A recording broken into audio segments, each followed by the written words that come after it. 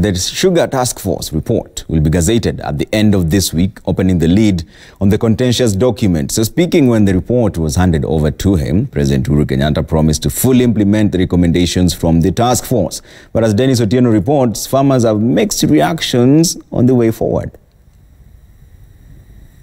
After nearly 8 months of waiting, the Sugar Taskforce Report has finally landed at the doors of State House, Nairobi.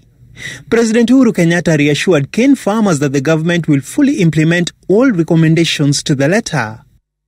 Among the key recommendations in the report include the reintroduction of the Sugar Development Levy, which will act as a source of loans for cane farmers. The report also proposes to privatize 5 public sugar mills, namely Nzoia, Chemelil, Muhoroni, Miwani and Soni, and enactment of the Sugar Act.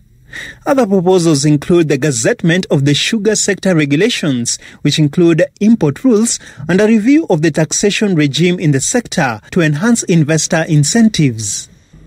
Anxiety had gripped many sugar-growing areas in the country after farmers demanded the release of the report, which according to many was long overdue. Hiyo ripoti ingewakilishwa leo, ingefanya kazi kuanzia leo. Mila alipe mkulima kwa 7 days. Bila 7 days, kwa hiyo report atalipa na penalty ya 1%, 1.5% per month. Kimechelewa sana kwa muda mrefu. Mpaka sasa tunashindwa imekuaje.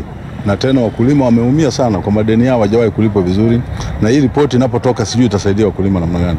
Sisi kama wakulima tumeumia sana, na ile report nataka tumuulize kwa heshima kwamba aweze kuingilia haraka ili aweze kutekeleza ile ripoti jinsi wakulima walivyopendekeza. The report, which is set for gazettement this Friday, is expected to heal deep-seated row between farmers, state-owned sugar mills and lately county governments, in whose docket agriculture now falls. This as governors pushed for zoning, an idea opposed vehemently by farmers. Sasa watu wameumia na imekuwa ni shida, na kampuni kama hii ya Mumias imefunga na watu wameumia na madeni. Sasa hatujui itafanyika namna gani.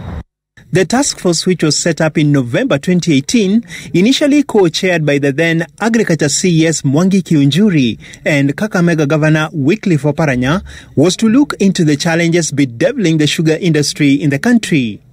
Denis Otieno, Citizen TV.